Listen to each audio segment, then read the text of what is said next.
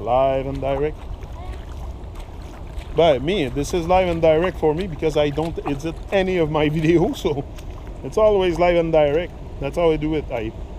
That's the challenge. Also, give yourself the challenge to do it live and direct, even when it's not live on YouTube. Like, don't edit your video, just press the button and go on, my friend.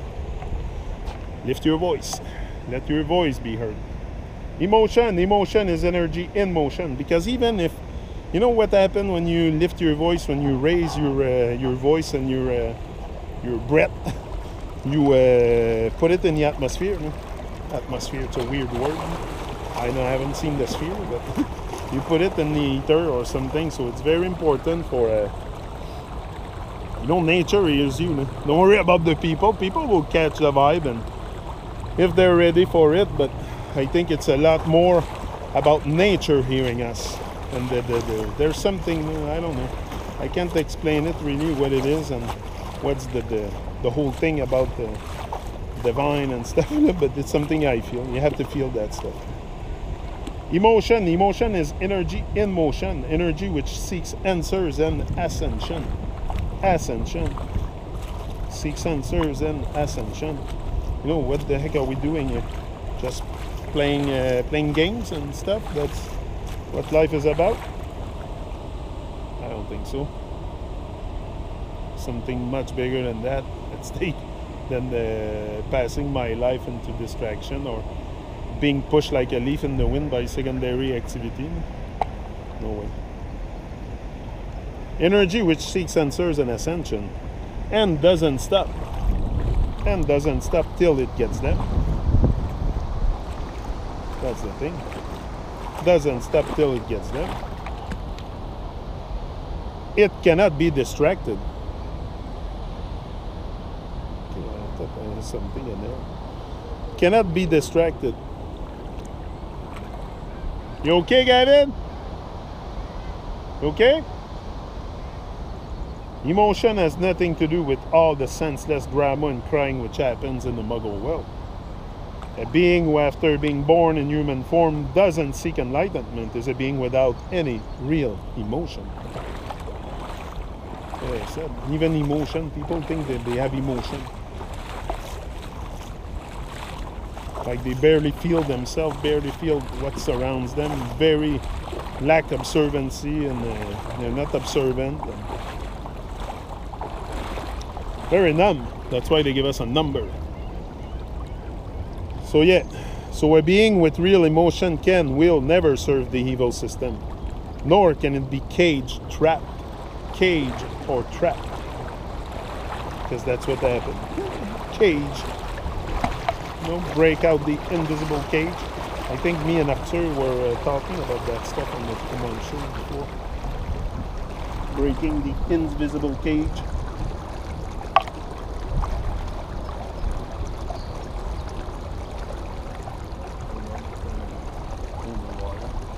Okay, so yeah, can be caged and trapped by any of their devices. Bowing to higher and divine is the only way to inculcate real emotion.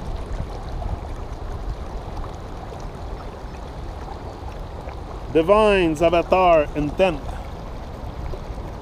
There's a lot of stuff in PT's book.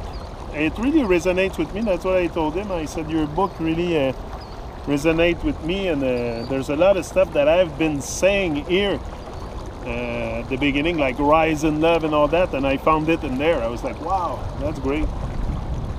Divine's avatar intent. Do you think God divine manifests on earth in flesh and blood? In flesh and blood, to listen to your sins, cries for forgiveness, demands for this and that? No, the divine comes down simply to play and see who is willing to play.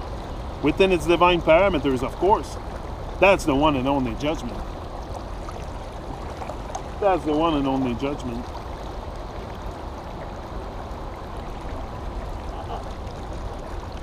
The old age question. The old age question. What are beings created for? A question that boggles many, many minds and hearts. The answer, as always, is quite simple.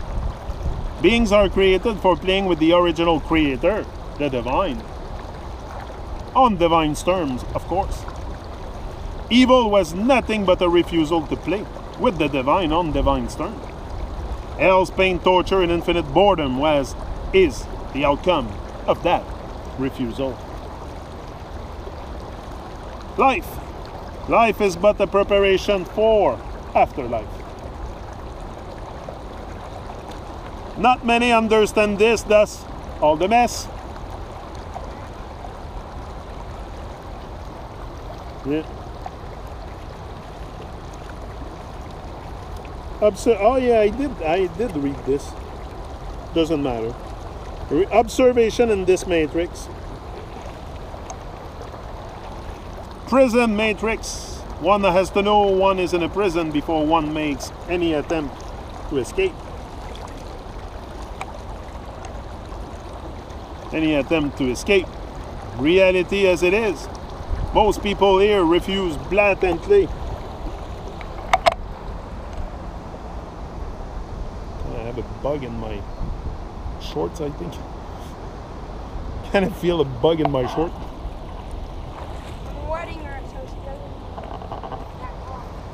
Yeah, reality as it is. Most people here refuse blatantly a lot of times to see reality as it is.